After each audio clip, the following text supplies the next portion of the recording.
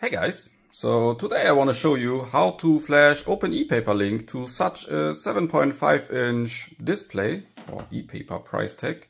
The last time I did show it on the 3.5 inch one, and here it is done via this pogo pin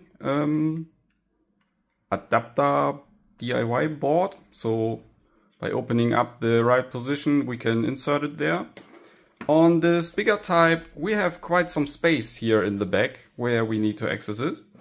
And it's simpler to just solder it on for a few. I made this, schablon for it to also know roundabout where to melt open or where to melt into it. But let's also just share the dimensions roundabout so you know where to melt into it, basically like this. And other than that, we again need like this USB to UART converter. The WCH ones work so far the best. You need the DTR pin, which is used as a reset pin. In this case, this adapter board does not have it brought out to the outside, and I'm just soldering onto it. It's the fourth pin to the right. It's pin number 13 overall of this chip. You can just Google it then. Otherwise we need ground and we need the transmission pin of the adapter. This flashing is only done via the TX signal, so the PC or the web flashing tool does not know if the flashing is successful or not. So even if everything lights up and even the blue light is lighting here in the display itself, it does not mean it is 100% successful, but it should, of course. There might be other types of displays or even other internals on these, so they do work but need to be made compatible and so on. What we need is, of course, the soldering iron then, and I will use the tip to melt into the plastic. And while some other people commented that you can, of course, get some specific device just for melting plastic and such, in the end this tip is like 5 to 10 euros, and this extra device costs like maybe twice that. So even while the tip is getting destroyed after X amount of plastic melts, it's not really that big of a thing. And otherwise I will just mark the position roundabout here, take away the paper as it's not needed anymore. Let's get a bit of a closer view, and first I will just press in basically at the bottom and go the complete way from left to right to just have a first insertion hole like this. It's basically open already. Then I will just go left and right and pull up the plastic as well, and then I will just also go over the complete side at the top. It's not looking super pretty, but it's just what you have to do to get a nice access to it. And after that I'm cleaning the tip, and this is normally also all that is needed. Sometimes you have to basically like pre-tin the tip afterwards, and then it's basically fine again to solder. Other than that, it's now time to get an X-Acto knife and pull out the melted stuff, basically like just getting it away. And then I will also cut away the excess plastic material to make it look nicer again.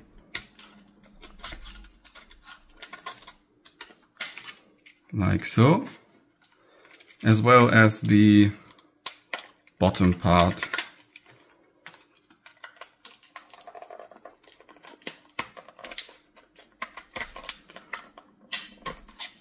Like so, and it does not look that bad. It could be nicer, of course, and some other method, maybe drilling into it, is also, of course, an option. But for me this works just fine. If the light would be enough, let's turn on the light, you can also see like the pinout described under it. And what we need to is basically the reset pin. We need the SWS pin and we need the ground pin. The RXT and TXD pins are for UART connection, but since we only want to flash right now, the USB adapter needs to be connected to the SWS pin. So TXD of the adapter to the SWS pin of the PCB to flash it then. And of course ground and reset to reboot it while it's flashing. So let's get the soldering iron again, but this time to solder and not to melt. And I will just pre-tin the 3 needed test points, like the reset, the SWS and the ground pin.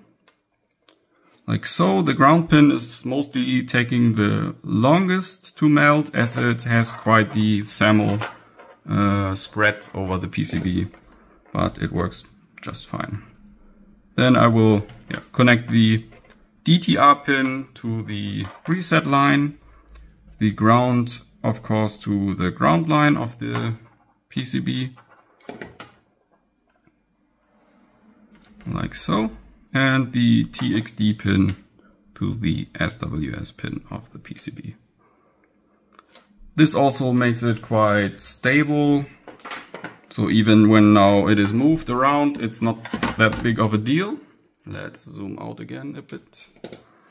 Now we can just connect the USB converter to the PC and open up the linked web flasher. It's this TLSR paper UART flasher. You can open it up and then you can click on open the COM port. The baud rate and the activation time can be left as it, but you can also set it to 100 milliseconds sometimes. And then you want to open up the 7.5 inch OpenEPaperLink firmware. And other than that, we can now click on write to flash and the LED should start to blink, like so. And it is now uploading the firmware onto the microcontroller inside. It's this TLSR 8252. And this will take around like 10 to 15 seconds, depending on the baud rate. After that, the light will be staying off. A reset is triggered like this, and then the display should just refresh in a moment to a new image. And you can already see it pulsing a bit like that. The refresh itself does take around 30 to 35 seconds here on this specific type. It is now, or it has searched for the access point and it looks like it has found it already also. And now we can also wait for it to check in the access point to upload a new image to it.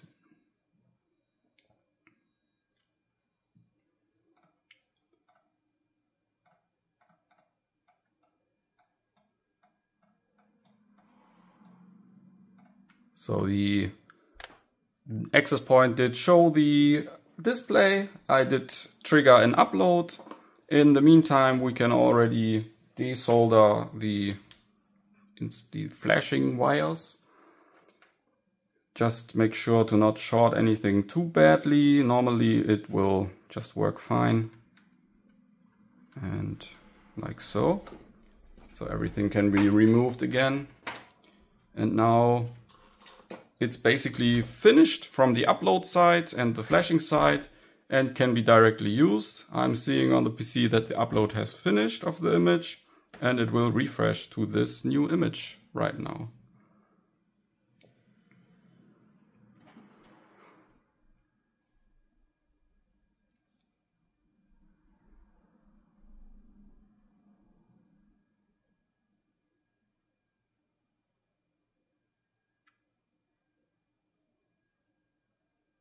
And there we go.